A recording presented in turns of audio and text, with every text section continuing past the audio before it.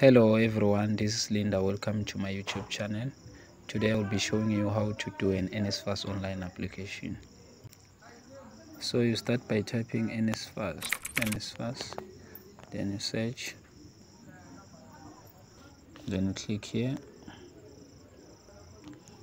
you click my NSFAS, then you scroll down,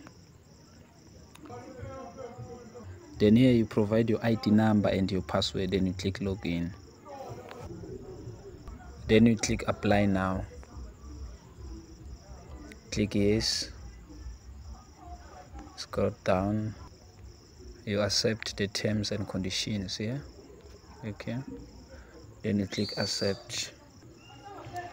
Then you can now start your NSFAS funding application, starting by institution information. So here, if you have a disability, you can click yes. If not, you click no. So I don't have a disability, I will click no. Then your highest academic level, I have matric, which is grade 12. Yes, if you have a national diploma, you can click national diploma. Then for which year are you applying for? I'm applying for 2024 for this year.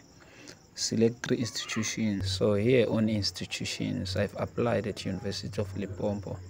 I'll search University of Limpopo. I'll just type Limpopo. See the University of Limpopo. I'll click the University of Limpopo. And I've also applied at Tshwane University of Technology. I'll search Tshwane.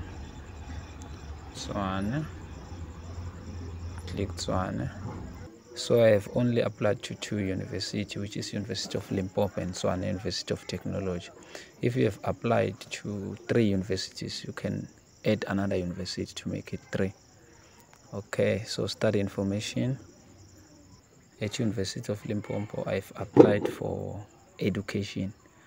So I'll look for the field of study that is related to education. I will scroll down.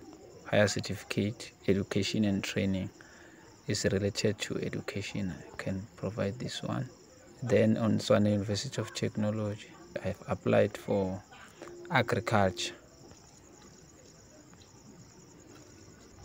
I would click primary agriculture, is related to agriculture. And then, so you have to provide 3 field of study. It is compulsory. So which means I'll have to add another field of study here to make it 3, so that I'll be able to proceed to the next page. I'll click here, choose a field of study that is, can add maybe early childhood development. Yes, then I can click next.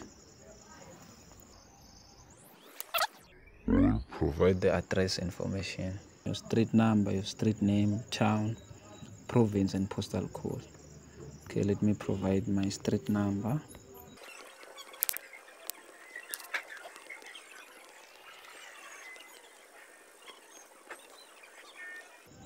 Then I'll click next.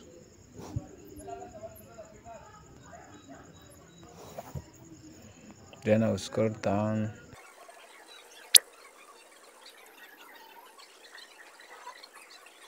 Then I'll click the terms and condition here. Then I'll click accept. So as you can see there on top, application submitted successfully. So I can view my application now. I've submitted my application. I have 2 applications here. The first one is my new application for 2024. This one, it was my previous application for 2023. So I'm done now. So this is what I wanted to show you guys. Hope you'll be able to do your reapplication or to apply for NSFAS funding for 2024. And I wish you all the best. May God bless you. Bye bye.